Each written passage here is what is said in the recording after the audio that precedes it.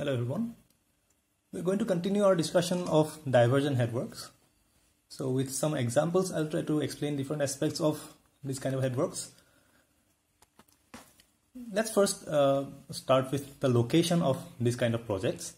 As you can see here, the project that I demonstrated in the previous lecture, it's close to the hilly part or the mountainous part of the terrain.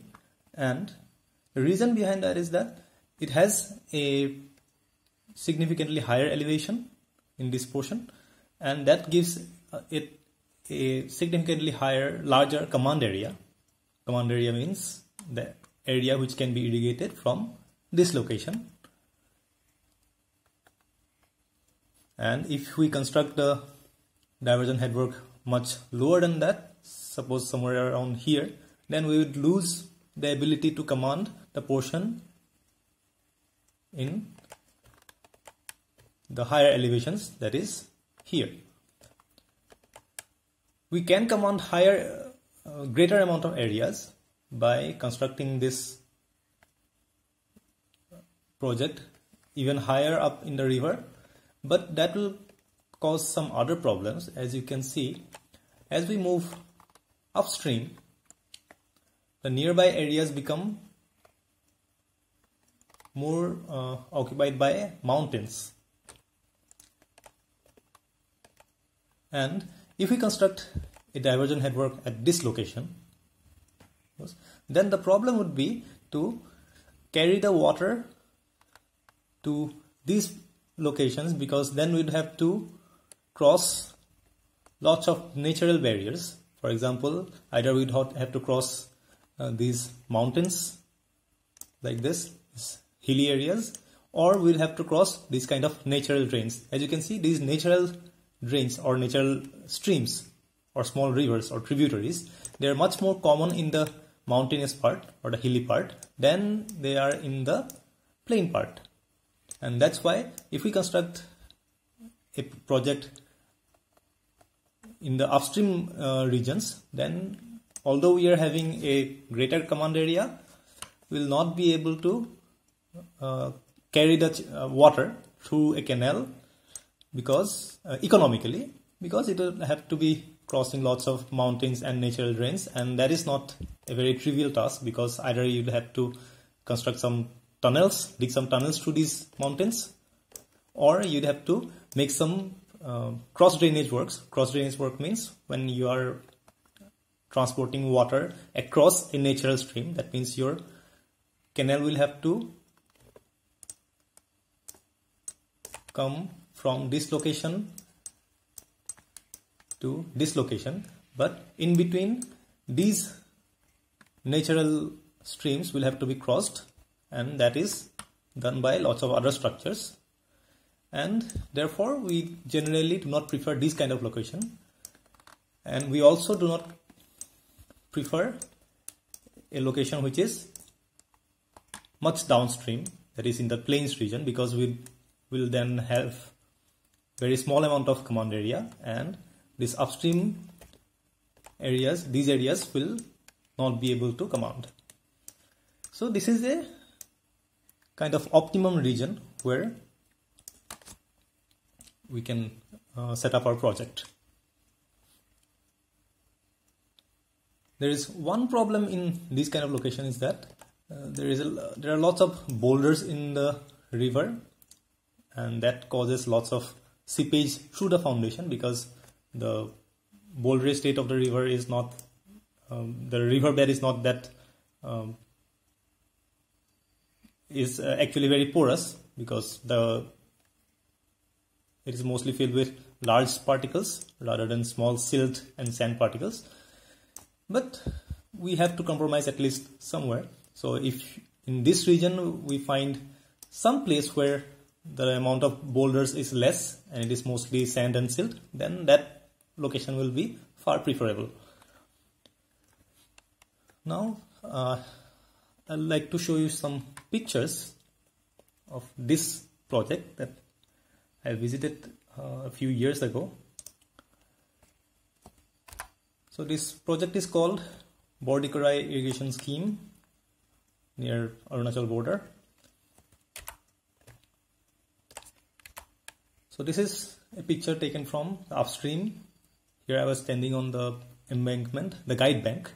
So you see the slope of the guide bank is protected with this kind of concrete blocks, and these are the undersluice gates. These undersluice gates will be, these gates are closed so that some amount of water is stored in this location. Here some other gates are open. You see these gates are raised so that water can flow through them, and up above you can see these kind of machines or motors which are connected to these gates by cables. This is one of the divide walls. This is one divide wall, and this is another divide wall. This divide wall is actually part of the fish ladder.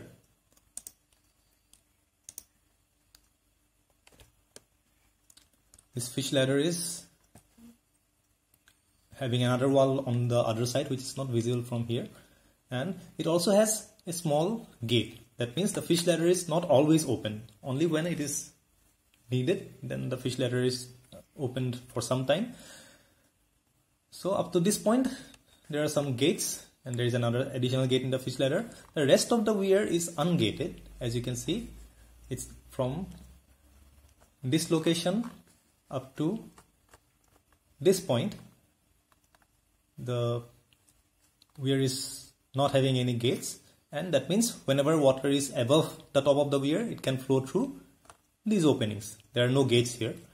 And in this particular project you can see that you cannot see the weir here.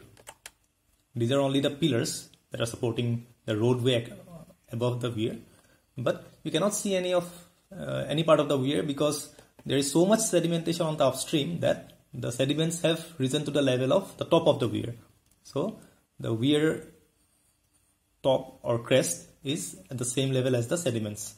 There is a problem that occurs in most of these kind of projects, and this is the head regulator. This is constructed nearby the undersluices, and here also there are some this kind of arrangements, machine arrangements, and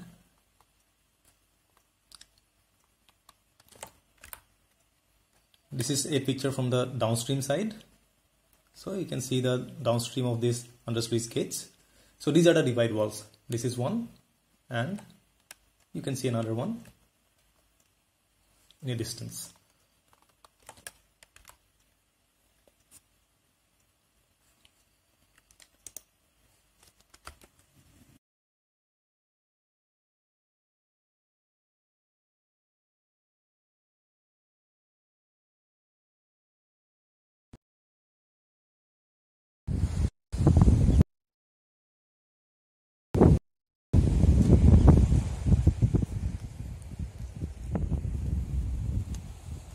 And this is a small video that I have taken, and as you can see here, so I was standing on the guide bank or that embankment. This guide bank goes like this to a large distance upstream.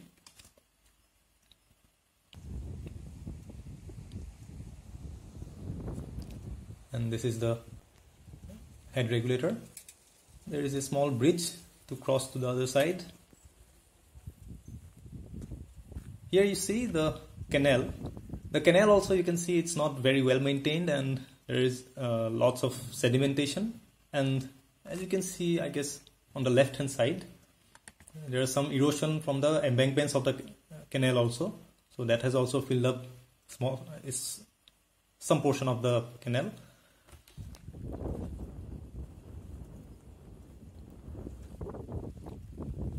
And these are the gates. These are the machine arrangements which are connected with cables, as you can see, and these cables run downwards and they are attached to the gates. So these gates can be raised or lowered as per necessity. Now let's look at some other aspects. I think this model is a little bit more to the scale than the previous lecture. So this is a very wide river, let's say, and this is the fish ladder, this is the weir, this is the one divide wall. Here also you can consider it a divide wall, and these under-sluice gates, they will, the number of these gates or the size of these gates will depend on the highest amount of flood that needs to be released when that flood comes. So here I have only shown 4 gates, but if the highest flood is of very large magnitude, then maybe we would have to provide some more gates here, so that when flood comes we have a larger discharge capacity, so that the upstream is not flooded. Now let's discuss some more about these undersluice, the silt excluders. See, they have a very peculiar arrangement. These are long tunnels. The tunnel very close to this head regulator through which water is transferred to the canal, that is the longest canal, and as we move away that as we move away from that, these tunnels become shorter and shorter. The reason behind that is when water goes into these gateways, they have a component, velocity component like this, and if we had made all these tunnels of same length, then because the velocity is happening this way, then all these tunnels water will not enter these tunnels and they will flow perpendicularly. Once we are making the tunnel, once we are adjusting the tunnel lengths so that this tunnel is the longest and this tunnel is the shortest and so on. So in that case, because the water velocity is in this direction, then a major part of the lower portion of the flow will enter these tunnels, and therefore along with that the sediments or the silt will be trapped inside these tunnels. Sometimes these tunnels may not be necessary if the natural riverbed is much below the sill level. Sill means this level, that is the threshold of this head regulator, is called the sill. If the riverbed itself is much lower, suppose 2 or 3 meters lower than this level, then these kind of sill excluders are not needed, because the lower part is already much lower than the sill level. So therefore the sediment which is carried by the lower portion of the current will not be able to enter these gateways.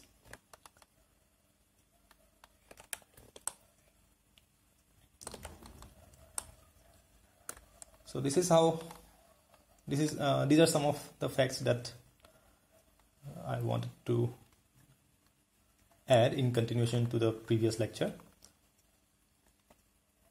And one more thing that I forgot to mention is that you see these cut-off walls or the sheet piles.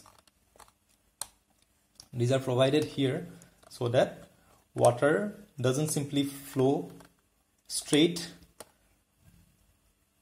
from this point to the downstream end of the impervious floor, and because of provision of these kind of cutoffs, they'll have to take a longer path. They have to first go down, then up, then again horizontally, then again in this cutoff they'll have to go down, then up. So it increases the length of flow. But one problem may be that what if the water water in the side of the work of this impervious floor, that is on the edges, on the right hand side and left hand side, this water can directly go from here to here, and That can be prevented by extending these cutoffs to a considerable length and inserting them into these embankments, so that when water tries to take this sideway, it also has to again go through this longer path, because there will be cut off in the horizontal direction also, and therefore the leakage will be reduced.